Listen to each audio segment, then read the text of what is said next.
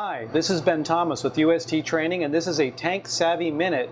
Sometimes we ask operators, do you have double wall tanks or double wall piping? Oftentimes the operator is not sure. Here's a little trick. If you've got a Veeder-Root TLS-350 and you go to it and it says all functions normal, and you hit the function button a couple times, you'll notice it says liquid status. If it never says liquid status in the function, you do not have double wall interstitial with sensors. But this tells me there's probably double wall sensors somewhere in the system. And it says hit step.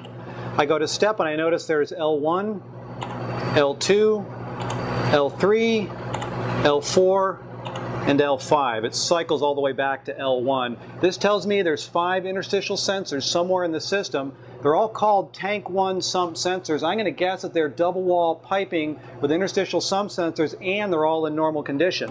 I hit print, and now not only do I prove I have a sensor, but all functions are normal. There's no problem in the interstitial space. There you go. It's that easy.